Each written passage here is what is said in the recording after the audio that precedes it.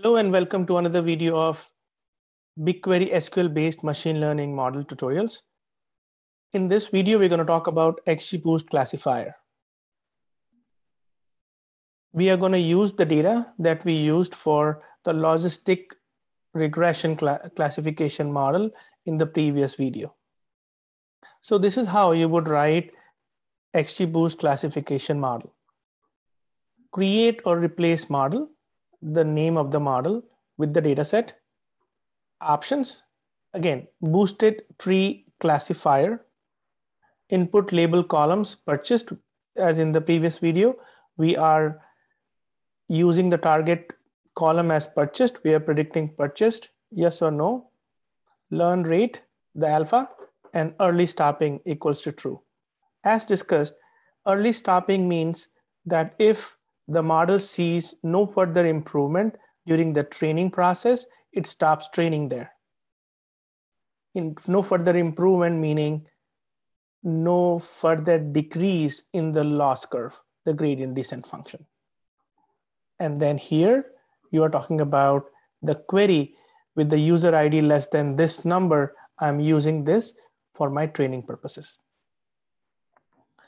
Once the model is trained, we're gonna, so this is how the model will be done training. You would see this model here, and then we will evaluate the model.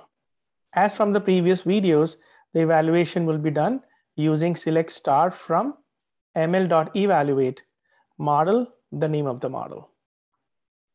Once we are satisfied with the evaluation parameters like precision, recall, accuracy, F1 score, and other metrics, we are going then to use the model for prediction of the unseen, the validation data set.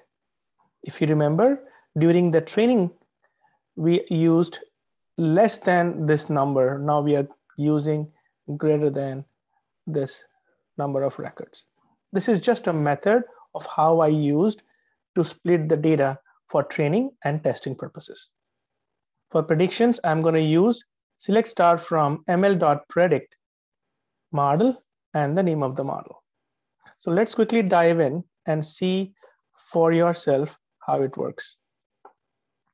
So this is the XGBoost classification model, and you would be able to see the XGBoost. I'm not going to run the train because it's going to take a lot of time.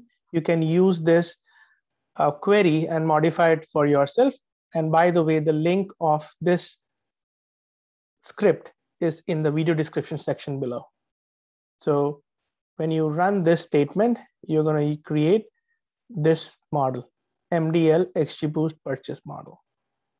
Next, we are going to run evaluate and clicking on run. This is the precision, recall, accuracy, F1 score, log loss, and various other things. And finally, to predict the model, we're going to use ml.predict as we discussed. So running this query, I'm just selecting this query and click on run.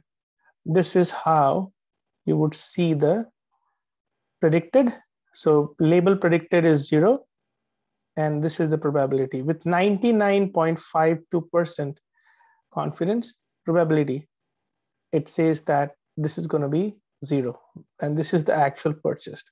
So this is the predicted purchased column. It predicts 0. And let's look at 1. There you go. So with 94% probability, it's able to predict that the label here for this particular record is 1, and it turns out to be 1. Now, in the previous video, we used the export in the logistic regression video.